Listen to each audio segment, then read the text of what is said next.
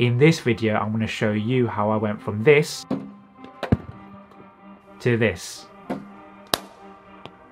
All with the help of technical batting specialist coach, Gary Palmer. Let's go.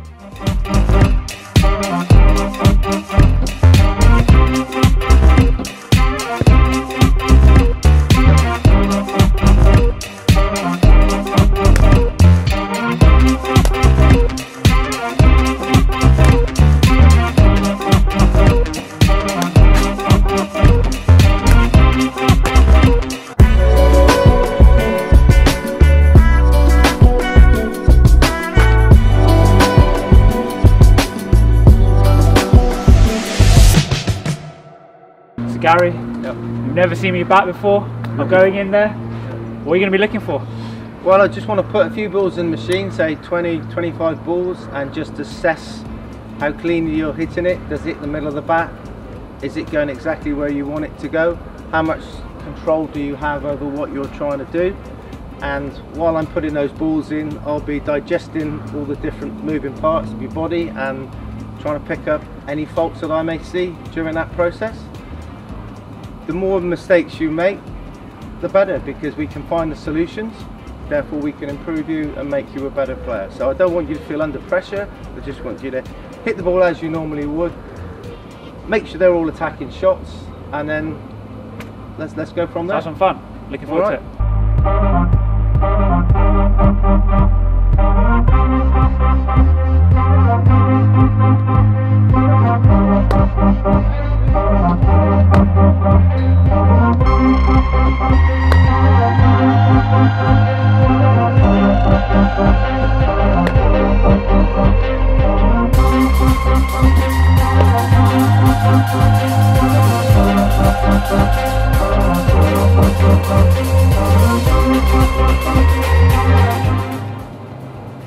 So what I'm going to do now to help Neel with his alignment balance is to put him in what I call the set position. That means the position he's going to be in just before he makes contact with the ball. So this isn't a stance, this is a set position. So both laces down the wicket. So what I'm going to try and get Neel to do here is in the set position, he lets the ball come, hits it, and then moves forward afterwards. So his set position, let the ball come, hit it, fall forward, hold the shape. And this is all about getting your head a long way forward and letting the ball come to you, but making contact out in front of the pad so the top hand is dominant. The key for this is that back foot, the laces of that back foot need to be dead straight.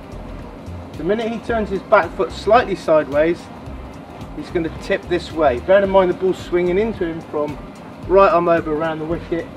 If those laces are straight and that front shoulder is out the way, he's nicely aligned to get good access to the ball. If he turns his front shoulder and that back foot goes more sideways, it's like a steering rack on a car. He's going to be closed off. He's going to find it difficult to do. So let's try that drill.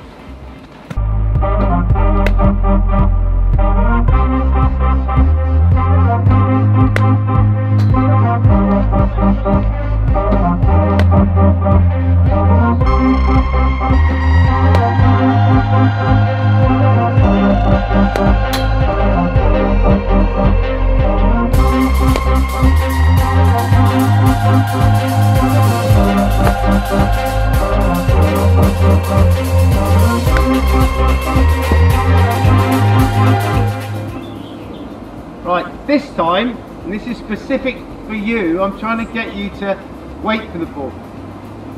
Lift your back leg up and then hit the ball. Yeah? So that front leg can't move. But when you lift it up, don't lift it behind you there, lift it up so the sole's pretty much in line with the stumps. You ready? Yeah.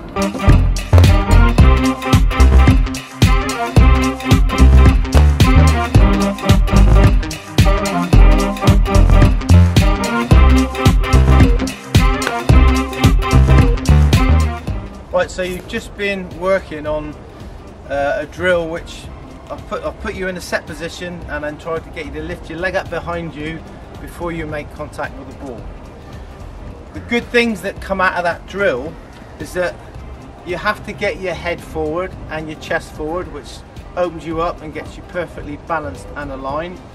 The ball actually is under my eyes, which is great. Sometimes, you know, you can still hit a great shot further in front of you and it's not quite going to be under your eyes, but ideally it's under my eyes. I'm leaning in. And the more I hit the ball out in front of me, the more my top hand, it suits my top hand being dominant. And to play straight well, it's all about a dominant top hand and a nice relaxed fingers and thumb bottom hand. And if I'm hitting out in front, leaning in, and I keep holding my shape, I've got a really big hitting zone. And if I want to flick that off my legs and I'm leaning in, I can also do that from a nice balanced and aligned position. If I try to put my foot by the side of the ball, my head is back, my hitting zone goes from that to that, and the later you hit the ball or you make contact with the ball back beyond that foot, it's more about the bottom hand doing all the work. And when the bottom hand's doing all the work, we don't get to hold the shape of the shot for long enough and the hitting zone gets smaller. So out in front, let the ball come, let it come, let it come, let it come, make contact in front, hold the shape. So all very well talking about letting the ball come, but we don't want to let the ball come so much that the contact point becomes late back here, because again the bottom hand comes into play. We're playing behind the pad, the ball could go down through gully or slip area, and if the ball nips back I don't get access to it. If I'm out in front and it moves, I can negate the movement as I could the swing. So it's really important to, yes, let the ball come, but keep the contact out in front of you when you're hitting in the V, straight.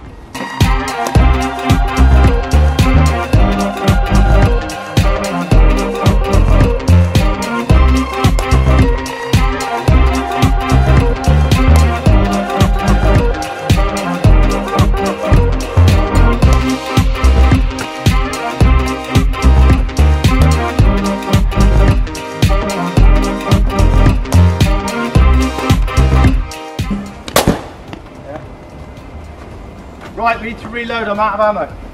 So just question for you, that last shot you hit, what drill that we've just done so far would have improved that last shot? So straight away, you've logged what's happened here, and that's the right answer, isn't it? Yeah, definitely everything you're saying is definitely computing in my head and kind of piecing it together in my mind so that you know, I'm able to adapt. Yeah. So kind of your philosophy, what you're saying is actually working. I'd like to think I'm giving you step by step all the mechanics of what you need to do and an understanding of those mechanics to play a straight drive or an on drive. Yeah. So that's really good. Okay, so you're now in that set position. We've done the one-legged drill. Now we've done the step and lift the leg up. Now we're on to the step, let the ball come, play the shot, and then just shuffle forward afterwards, twice like that, holding the shape, getting the feel for it. But just a couple of little things I've noticed that you could work on. Sometimes you're getting a little bit there, and that's resulting in this going out here to compensate, and this coming in. Okay. If you can keep here, it's easier to put your feet in a tighter line with your laces down the wicket, thus keep the ball out in front of you, and keep your top hand dominant. So the only little thing is we're just getting a bit of this, which is causing that. So we want to go more chest bone, head, out in front. As soon as this opens, this back lift stays out there. Loads and loads of players pick the ball back up in the right place initially, and as they go again, it can go behind them. And once it does that, your alignment's out, you're playing across a lot of balls. It's quite important on that second back lift to keep it out here. So from there, play an on drive, pretty much back swings in a straight line. Straight drive, you don't have to adjust it much. Outside off stump, you could leave it. But if you are looking for the off drive, when that shoulder turns, that's either your cue to leave it or it's getting you in position to hit an off drive. But again, when you want to hit the off drive, my laces are pointing where I'm hitting the ball. That's the most natural, the most obvious thing to do. Keeping them sideways, Some people think there are different ways of doing it. Personally, I would say that's a fault, and therefore, as a coach, if you can see that as a fault, then you'll look to make a positive correction. But if you see that as another way of doing it, then a batter may miss it, keep a number of balls. And the question is, do you leave it at that, or do you go, let's do this? If you're hitting every ball out the middle of the bat with your foot at that angle and hitting exactly where you want to go and in total control of what you're doing, that's fine. But in my experience of watching people in here, and some of the players that have been in here are high class players, if this gets too sideways, they don't hit the ball as well as when they get their foot like that, and it just seems pretty much all the time. Getting into this position, more consistent, less consistent, more consistent, less consistent.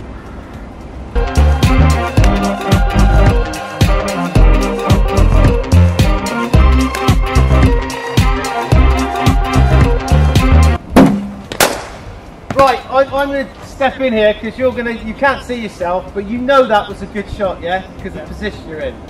But I felt you picked the bat up a little bit behind you, and you probably need to know about that, so you monitor it, log it, sort it, so the next shot you don't go even further that way and it becomes a bad shot.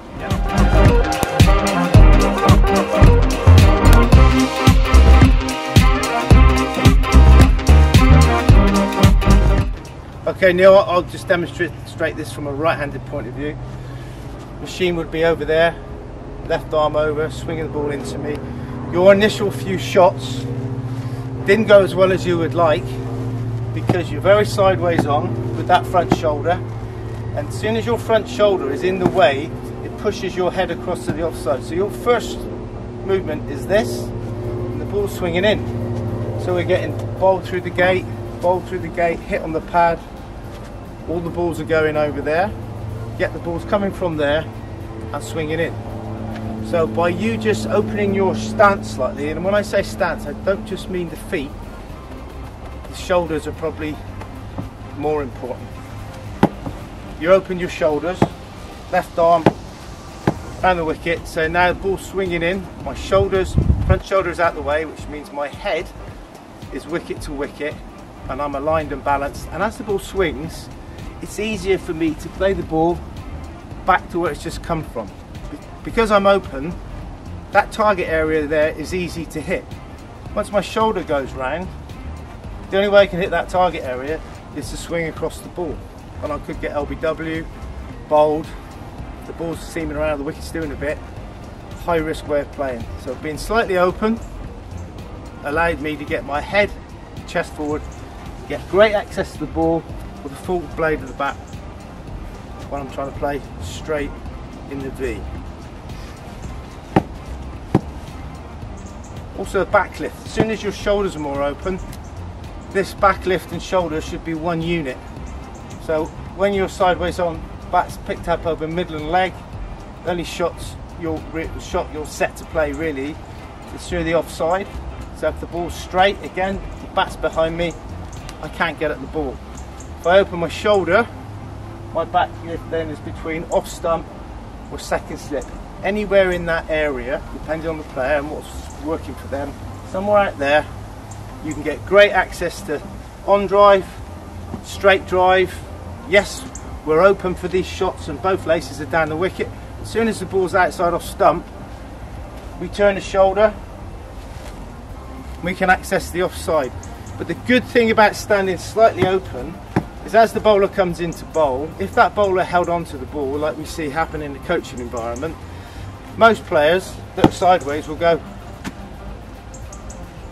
So straight away, before the ball's even bowled, they're misses the line, they're off balance, they're tipping to the offside. By being slightly open, it allows you to keep that neutral alignment and balance with that initial leaning. So where's I'm neutral. If I'm like this, I'm going that way. Some players stand really open, and if they're really open, that little neutral thing they do brings them to being pretty much lined up for straight, so they're nicely aligned and balanced. The problem with being very sideways on, you're always fighting going that way. So They want to be slightly open.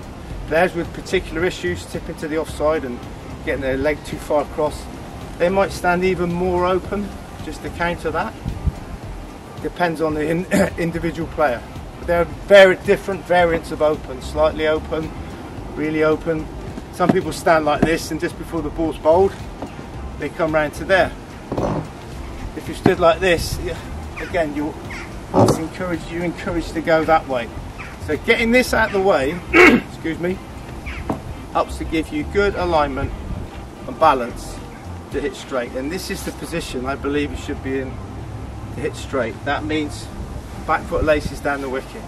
The minute I turn this and this, I go that way. So if we're trying to get into that position, it makes sense that you stand slightly open in your stance. So it makes it easier to get into that position. From very sideways on, you've got a long way to go and this can happen. So there's just a few pointers there that hope help you. Thank you to Gary for this awesome training day, a session which involved 3 key elements: clarity of technique, repetition and specific drilling. A proven formula which helped me as a player buy into his philosophy. Tapping into all the information fed to me at the start by Gary to almost being able to recognise the faults I was making by myself in the end. Be sure to get in touch with him with all your specific coaching requirements, links in the description below, and I'll see you in the next video.